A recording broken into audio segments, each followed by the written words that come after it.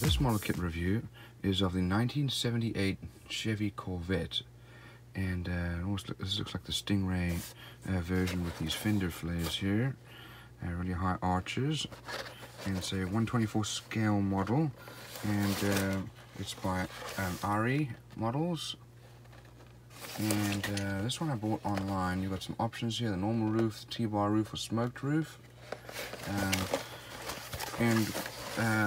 It does say no tires, so we have to see if we can source some tires for this one. They're going to be hard to find. Start off with the chrome, and wheels look nice, although the issue is that they've molded them into the front, so those will be seen when you cut them off. And we have some other chrome parts, including our mirrors, exhausts, and so on.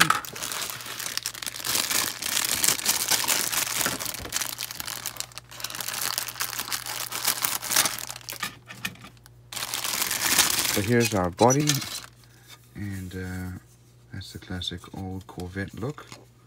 Fairly well molded. Little parts here and there that are sharp need to be sanded down, but it's a really nice reproduction. Here's our chassis, and unfortunately the engine is molded in with the transmission. I don't like that. It usually means a lot of details that don't show up.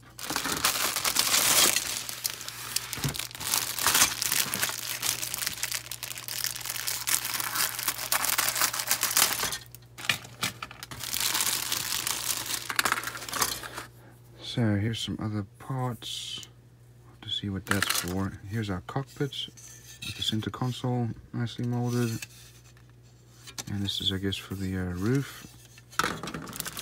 Here are the bumpers, classic Corvette round lights with the Corvette sign insignia on the back, and this is going to need to get cut out for the grills. Here are the other roof options. They look pretty similar to those ones there, so I'll have to see what the difference is for those. Corvette decals. We have some headlights up here.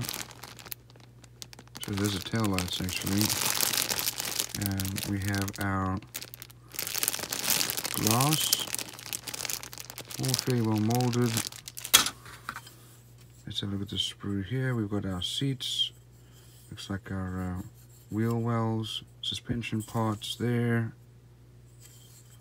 Here we have our exhausts. There's our dashboard, nicely molded. Inside of the doors, our grills, steering parts, suspension. Here's our drive shaft and rear axle, steering wheel column. And that's about it. Let's have a look on the inside here at this instructions. So here's the parts listing. Unfortunately, the tires are missing. So let's start off over here and put some suspension parts together. I also don't see the poly caps. Then the rear suspension. Wheels and brakes go on, then the exhausts, tires and wheels, inside of the body and dashboard.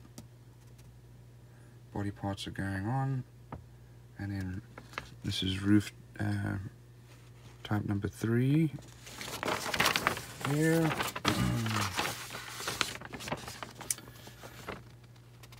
And I guess you could do glass as well. We'll just leave it open. Here's the rear glass going on.